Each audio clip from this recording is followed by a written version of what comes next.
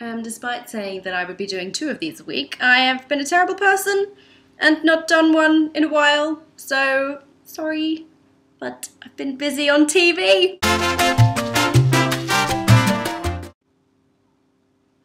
You probably know that I work for Scotland's largest independent brewery, BrewDog. That's what I do in the day, and then at night I make videos about beer.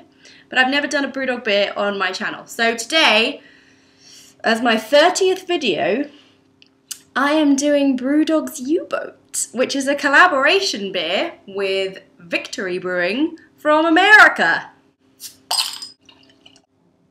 So this is a smoked porter, and it's very smoky on the nose. However, I have reservations about smoked beers because sometimes they go that little bit too far and it's basically like drinking an ashtray.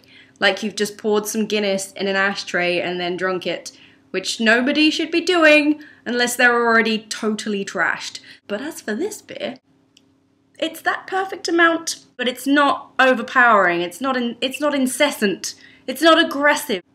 More like a distant barbecue. A bonfire in the neighbour's yard.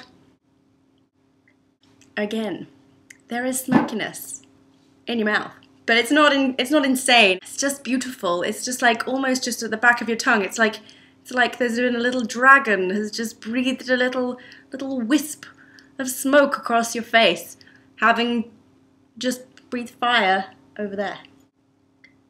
It's also a bit berry-y, but because it's sort of like toasty roasty because of all the smokiness, it's almost like blackcurrant jam on burnt toast.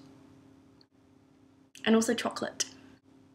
More like a dark chocolate, like a bitter chocolate. The bitterness isn't mental, it's like coffee bitterness. Like cold brew coffee. Cheers, BrewDog and Victory!